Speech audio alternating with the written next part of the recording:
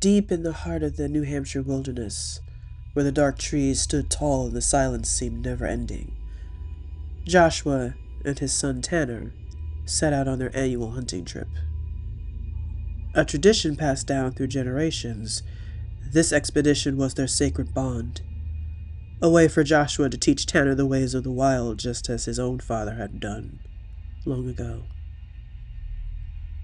The early morning mist clung to the forest floor as they ventured further into the remote woods. Their rifles slung over their shoulders, they stopped cautiously through the dew-soaked underbrush, the air thick with anticipation. For hours everything seemed as it should. Deer tracks, the distant chirping of birds, and the occasional rustling of unseen creatures. It was a peaceful and familiar rhythm for the father-son duo, until something sinister whispered its way into their lives. Their first chilling encounter with the beast, known only as the Pigman, began subtly. Deep within the dense foliage they heard eerie grunts echoing through the trees and smelled a putrid stench disguised within the earthy scent of the forest. At first they dismissed it as the desperate cries of a wild boar, a misunderstood creature dwelling in the shadows of the woods. But when they stumbled upon the telltale signs of the Pigman's presence, they realized they were entangled in something far more sinister than they could have ever imagined. It started innocuously, a trail of blood-soaked leaves leading them to the mutilated deer carcass, its insides ripped asunder. The ever-growing sense of dread tightened its grip on Joshua and Tanner's hearts as they continued their trek. Soon they stumbled upon more macabre displays, disemboweled animals hanging from the tree branches, their eyes void of life, and the marks left behind by menacing tusks. Each grisly scene painted a gruesome portrait of the Pigman's insatiable thirst for blood. Night fell, casting an ebony shroud over the forest, extinguishing any hope of escape. The duo huddled together, their weary minds plagued by the haunting howls that pierced through the darkness surrounding them. Fear gnawed at their souls, its tendrils winding tighter with each passing moment.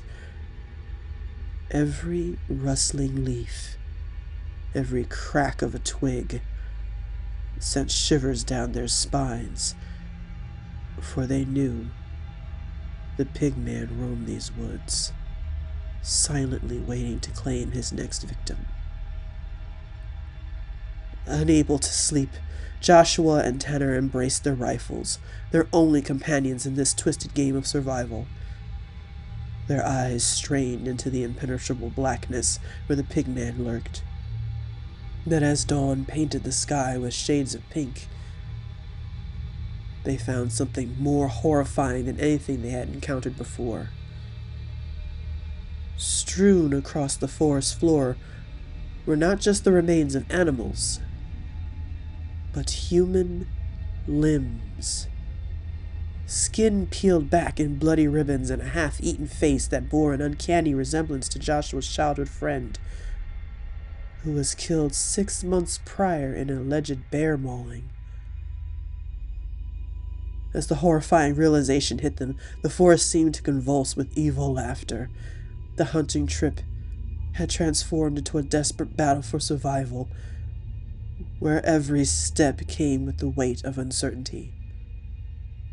With the Pigman closing in, Joshua had to muster every ounce of bravery in order to protect his son.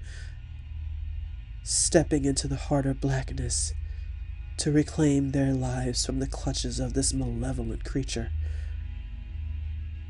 In the depths of the forest, father and son faced a terror that defied reason. A creature driven by a hunger they could never comprehend.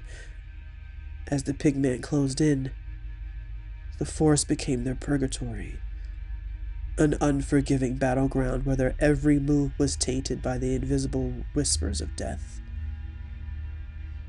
With the remote possibility of escape slipping away, Joshua and Tanner were left with the harrowing question burning in their minds. Were they the hunters? Or the hunted in this macabre dance with the pigman?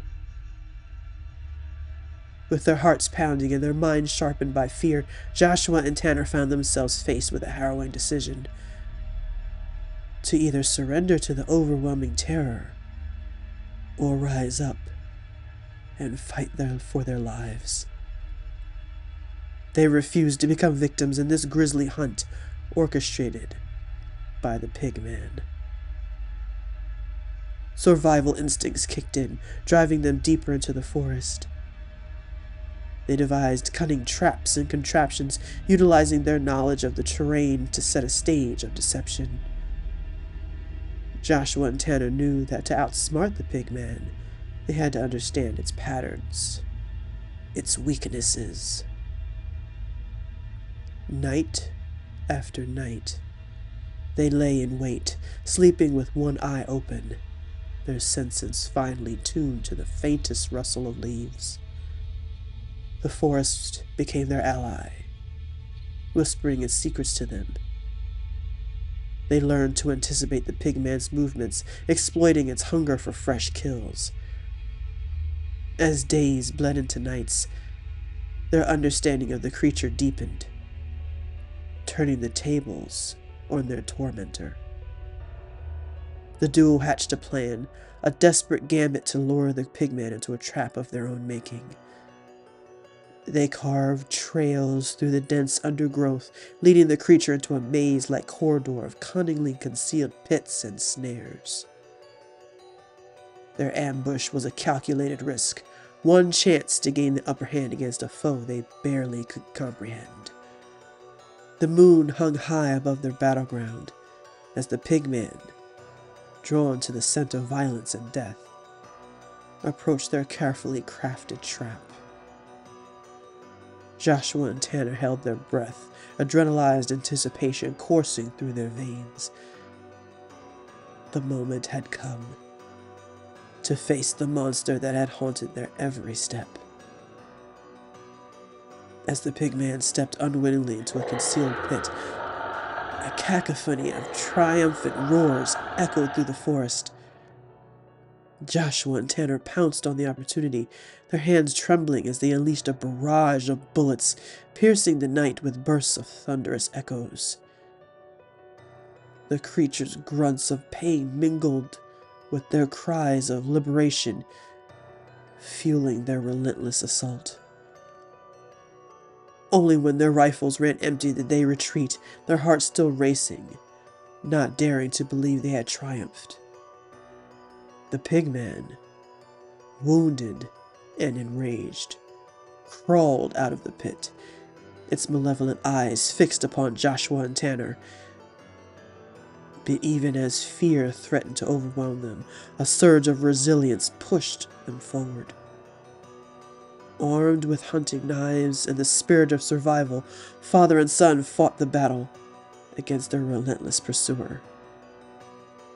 Blood and sweat mingled with the forest floor as they danced with the pigman, dodging its vicious tucks while thrusting in their blades into its hide. With each strike, they drew upon their deepest reserves of courage, refusing to relinquish their hold on life.